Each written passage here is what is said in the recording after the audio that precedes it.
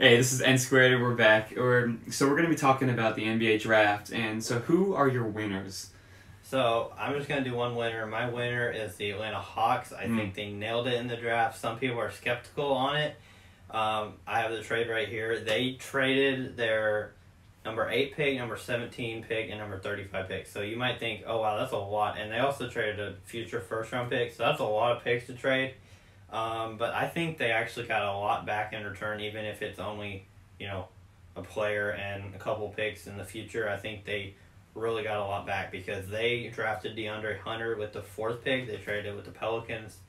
I think DeAndre Hunter is going to be a Paul George type player. I think he has a great body already as just coming into the NBA. I think he's about 6'7", 230, kind of just that size you want for NBA wing. And I think he's a pretty solid defender already. I think he'll even get better at that. He's a decent shooter. He can work on that jump shot.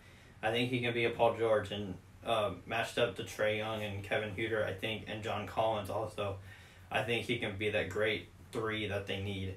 They had to give up the number 8 pick, who was Jackson Hayes, who was a pretty good center out of Texas. I still think that Jackson Hayes is a little raw, so I do think he's going to be good, but I think they also had to give away their 17th pick. It was Nickeil Alexander-Walker, who I think is kind of underrated. I think he's a pretty good player. Those 2 picks, though, I think DeAndre Hunter's going to be better than both of them. So I think they got a lot back. And they also drafted Cam Reddish with their 10th pick. They kept that pick. He can be a guy off the bench who just comes in and scores and can be a scorer, just kind of like an Eric Gordon or Lou Williams type player. He might not be a great star, but he can definitely be a great guy off the bench. And one of their needs is bench depth. So I think they nailed it. So how about you? What do you think? So I have the Nuggets here, and it's really because of their trade for Bol Bol. Bol Bol was a potential top 10 pick. Some were saying top 5 pick. Bol Bol, yes, he has injury issues, but he doesn't need to be playing that starting center role. He can be behind Jokic, and whenever Jokic's out, Bol Bol can come in and play 15 minutes a game and ease himself up. Plus, you're going to have NBA caliber doctors and trainers working with him, and so his injuries may go down just a little bit. He won't have to be playing as much. He can shoot. I mean, his talent is insane. When you watch his plays, he's a very smart player. He's a great defender in the paint. He can shoot. I mean, he was shooting threes in Oregon and in high school. I mean, he's got that talent, and I really think they got a steal whenever they got Bol. So I have a couple things to say about that. One, I'm just going to lay out I'm going to agree with this part, and then I'll get to my disagreements in a second. I agree. He has all the talent in the world.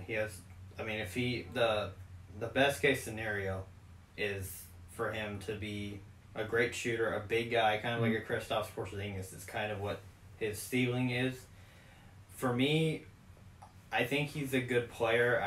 I worry too much. The injury history is just a little too much for me. I just think he only played 9 games last season at Oregon. To me, there's something about him that reminds me of almost a Yao Ming, but just even lesser version of Yao Ming, he's a great player for Houston for a couple years. But I just think Bol Bol can't last that. I don't think he'll last that long, and I think there's a reason I feel like everybody slips, they have a certain reason. And for me, Bol Bol, yes, he has all the talent in the world. I just think there's a reason he slipped, and I think that injury history will only get worse in the NBA. Just when you're that tall and that thin, it's really hard to stay. Those legs are weak. If you step one wrong way, it's a torn ACL, and you're done for a season. You might not be the same player the next year. So I just have to disagree with the Nuggets, even though the Nuggets have a stacked roster already, and just if Bol Bol works out, it's great for him. I don't see it happening. So I'm just thinking he can be the backup to Jokic. Yeah. And whenever Jokic needs to take a rest, you got Bol Bol there. That's a good backup to Jokic. And so if he only played 10 minutes a night or something, then that's pretty good value. I just think they eventually will try to use him in ways and make him play minutes that he can't, and that's my worry. If they use them the right way, I think it was a great pick, but I just think eventually they'll maybe if in a couple of years when Jokic has his contract ends and what if they get rid of him and take somebody else, then Bol goes into that starting center role.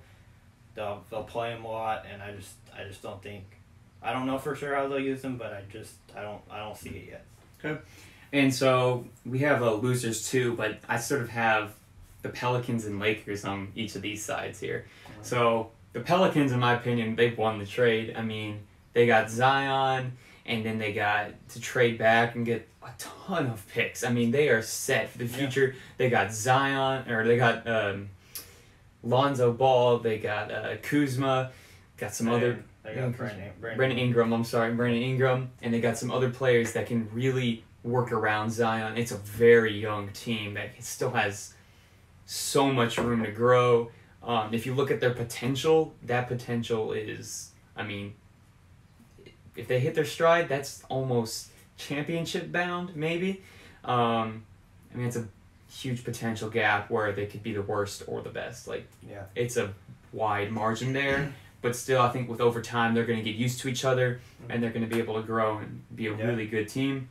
Now, Lakers, I'm not a fan of AD and LeBron on the same team. I get they're two probably top 5 players in the NBA right now, but they have no money, and I wouldn't say their bench is really the best right now. Yeah, I guess they got Kuzma, and I mean, but he's not even on their bench. He's still starting. Like, other than those three, they just have a bunch of guys, and so I'm guessing the Lakers are your losing team, right? Yeah, the Lakers are. I just don't think it's going to pay off because there is so much talent in the NBA right now to where I think 2 or 3 years ago this would have been fine, but now when we see there is probably 10 teams I could argue that could make a championship run. And also, you look at the Warriors. What happened this year? They were going off. Oh, we'll just have our starting 5. They injured 2. They get 2 of their players get out. They have a bunch of banged up guys. They don't have a bench that can come in and keep it afloat. And so I think with the Lakers, I think they were a couple years behind on the curve on, the Warriors they did it back then, but I don't think the Lakers now with all the talent, I agree, can do it. So yeah, I agree. I'll say my losing team, I think, is the Phoenix Suns. I think they had definitely the worst draft. And I don't know what they were thinking.